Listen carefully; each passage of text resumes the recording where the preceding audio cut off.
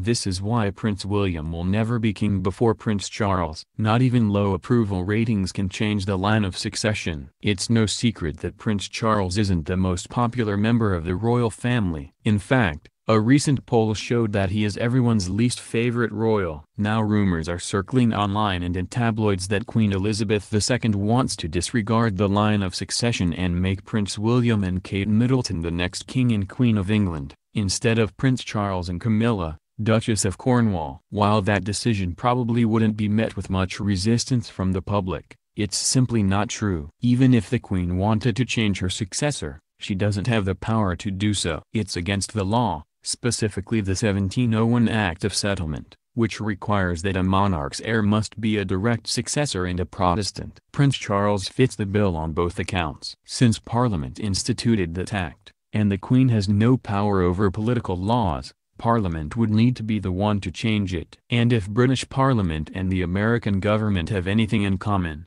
it's that both take a very long time to pass new laws. In addition to Prince Charles' place in the line of succession, he's also the most qualified royal family member to become king right now. As the next in line since he was 4, he's been training to take the throne for his whole life. He and his sister, Princess Anne, go to more royal engagements than anyone else in the family. Not even his marriage to Camilla could work against him, though both were divorced and the public knew Charles was unfaithful to Princess Diana. In case you need a refresher, this is what really happened between Prince Charles and Princess Diana. Historically, the Church of England had strict rules on divorce and marriage, but in 2002, it amended its teachings to accept divorced followers who have remarried while a former spouse was still alive.